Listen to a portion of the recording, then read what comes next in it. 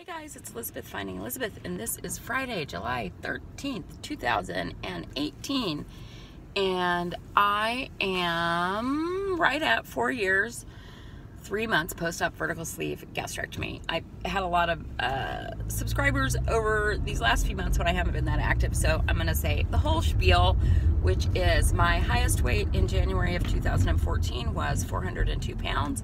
I had vertical sleeve gastrectomy on April 14th, 2014 at 360.6 pounds. My lowest weight in this journey was like 198 pounds for a hot minute, about 18 months to 2 years post-op, I think. I maintained between 205 and 210 for the majority of the time. My highest regain, which was probably a couple weeks ago, was to 237 pounds, and right now, last week when I came into you, I was 235.8, and yesterday, which is my official weigh-in, I was 229.8. Yeah, so it's a 6-pound loss this week. It's a lot of it's water weight, and that I was doing all of the bad eating. My goal right now is to get to 205 pounds, which is the point where I can have a consult with, or Kaiser will refer me for a plastic surgery consult there. I think getting to like the 2 teens will be relatively easy now that I'm back on keto and on track. I think it's going to be that rest of that to 205, which is going to be a struggle. I'm not going to say it's going to be a struggle, which is going to come easily and effortlessly when I do the right things, right? So from a food perspective, I'm doing keto. Started back pretty strict keto last week, and obviously that works for me for the majority of my weight loss journey. I haven't done keto per se, but I have been pretty low carb. I would say the majority of the time, except for this last year, I was 50 carbs or less a day, and I never really worried about fat. I didn't eat low fat products. I didn't worry about butter and half and half or cream or whatever. Wasn't a thing that I worried about. So I know that that works for me, so that is what I am doing. I want to give a couple shout outs before I go into all the things. Shout out to my friend Amy.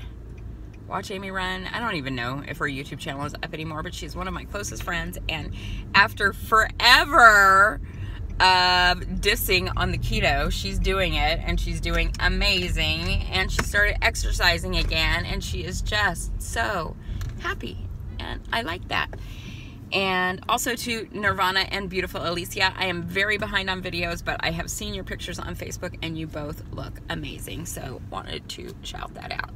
From an exercise perspective, I did go back to personal training this week on Tuesday. Again, some background on that. I started strength training as soon as I was released post surgery, so like 6 weeks post-op I started strength training. My nephew is a trainer, and I did that pretty consistently up until the last 2 years, and then it was kind of hit and miss, and then it was totally miss, and now he's opened up a new gym, which if you're in this area, it's Surf City CrossFit in Huntington Beach. You should check it out. They are awesome. So went back to him. He went really easy on me, but I am sore as hell. I want to incorporate exercise 5 times a week, some kind of movement. I'm not there yet. I was supposed to go back Thursday, and I just couldn't do it. I'm having a little grace with myself right now because I am just a little over 1 week post separation or whatever from the man I have been living with for almost a year. And those of you who have followed this journey for a while know that the last time that happened, I was so not okay for such a long time, and I really am okay, but it's a change. It's a real shift in and I miss him. And so I'm trying to have some grace with myself and really have my priority on the eating and start putting this stuff in, because in all honesty, I've had a really hard time sleeping lately, and when I sleep, I want to sleep, and I don't want to get up at 5 o'clock in the morning. So, but we will get back. I will get back to where I was from an exercise perspective. So I want to talk about this whole last year has been a shocker to me in terms of how much emotion and my feelings play into my eating disorder. And I don't know if before, I don't know if I'd say eating disorder, disordered eating, I don't know, whatever. But I don't know if before this last year I really had any idea. So, I don't know how to phrase this. Well, here's the one thing that I noticed is, so the last few months, and that's when I hit my highest weight gain. The last few months, I knew that either he was going to get a job somewhere else, or I was probably going to have to make some changes, and this relationship was going to have to change the form that it was in. And I think that I was so afraid of how that was going to feel when it happened that I just completely shut down. Those of you who've known me for a while know, I deep think about all the things. Well, I have had less time and opportunity to do that over this last year, and particularly this last month. And so it's been a week, and I've had some time to do that and to think about things and to realize some things. And I see that these last few months, I was just so afraid, because I really fell apart the last time we separated. No lie, anybody who knows me can tell, I totally was a hot mess for a very extended period of time. And I was really scared about what was going to happen when this relationship changed form. I'm not going to say it ended, because I love him a lot. I love his daughter a lot, and I think we are still going to stay part of each other's lives to some degree, but it's just a different form of relationship.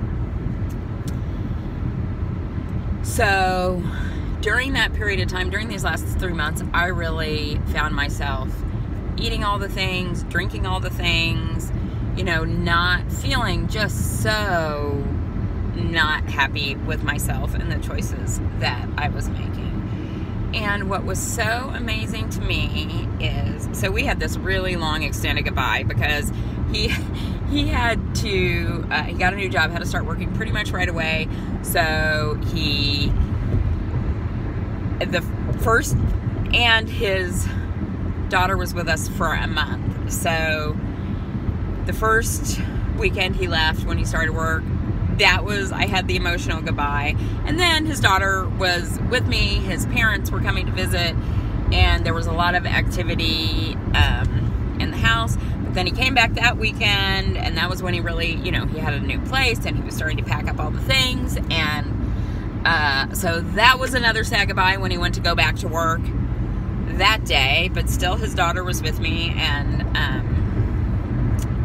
then 4th of July, he came to take his daughter back to her mom's and to get the rest of, most of the rest of his stuff. And then it was quiet. So it was this really sort of extended, emotional, sad time, but so different from how I was sad last time. And all of a sudden, my house was quiet.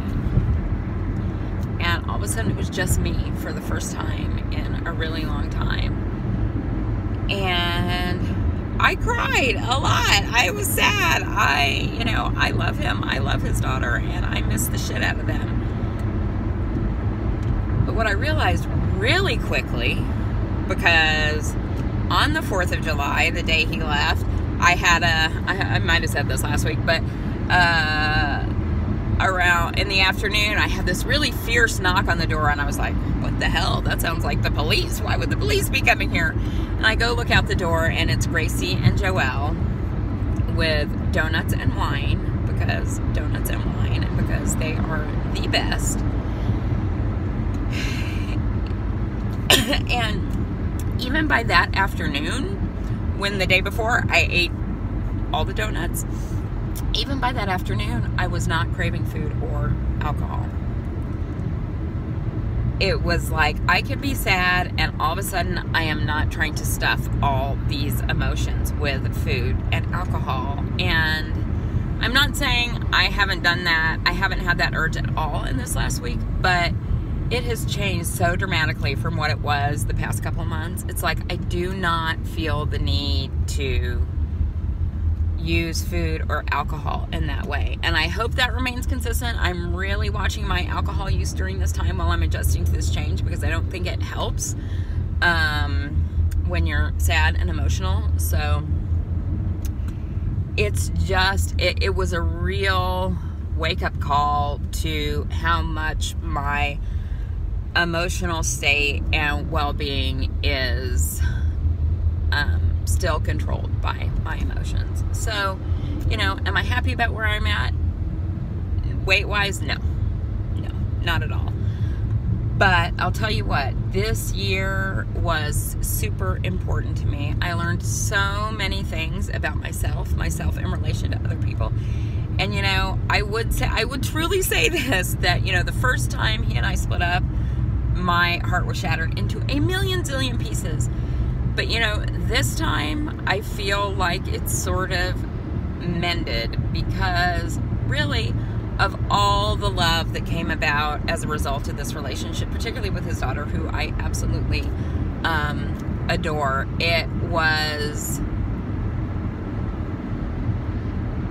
I think I had it the year in between when we weren't speaking. I think I had it sort of taped together with not very sticky tape, my heart. And now it really truly feels mended and stronger and ready for what's next, and having an idea of what I really want in a relationship and a partnership, and that feels really good. But weight-wise, physical fitness-wise, of course, I am not happy about it. But here's the thing. Even though we have weight loss, I'm not going to say we have weight loss surgery on your stomach, not on your head. But even though we have weight loss surgery, life is going to happen. Things are going to come up, and we have used these habits around food our entire lives, most of us. And there are going to be times when you go back to that, and I don't want to say it's okay necessarily, but it is what it is. It's going to happen. And the key, I think, is just getting back on the horse, because there's one thing I know now that I didn't before weight loss surgery, is I know how to do this. I know what works for me. I know what feels healthy. I know what I need to do for my body to feel and look its best. And pick it up, and you get back on the horse, and you do what you know you need to do, and you get up as many times as you need to, because that's just life, right? I missed you guys immensely. I love you. I'm looking forward to reconnecting a bit. Probably not at the same level I was at before, but missed you guys. And thank you for all the comments last week and messages on Instagram and all the things. I am really happy to be back. Love you guys. Bye.